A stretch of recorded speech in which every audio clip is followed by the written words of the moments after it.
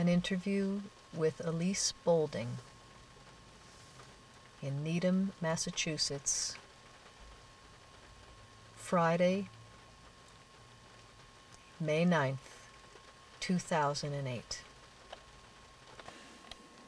So Elise, tell us your thoughts about founding a National Peace Academy in the United States.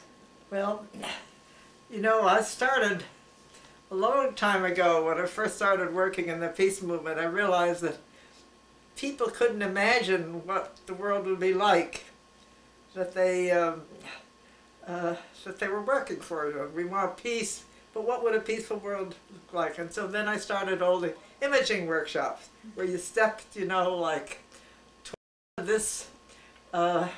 You start with there being a peace academy, you know, where people start training for how to handle conflict peacefully, and then you realize that kids have to start learning that, you know, when they're toddlers.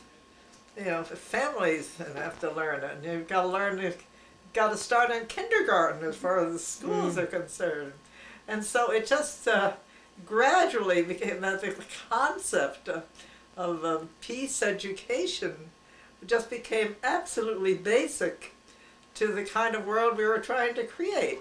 And it was so exciting to feel a part of that early realization that it wasn't just a matter of you know, laying down arms, you know, and signing peace treaties and so on. That was very important too. But you had to start where you were. You start peace work where you are. Yes. And it was, they were very exciting. Very exciting times. Days, yeah. And you have laid such a foundation, Elise, with your work. Thank you. And from all of us here at this meeting, to found a National Peace Academy, thank you. We stand on the foundation stones you have helped lay. Oh, that's wonderful to hear. I wish I could be out there with you all now, but I am in spirit. That's I am right. in spirit.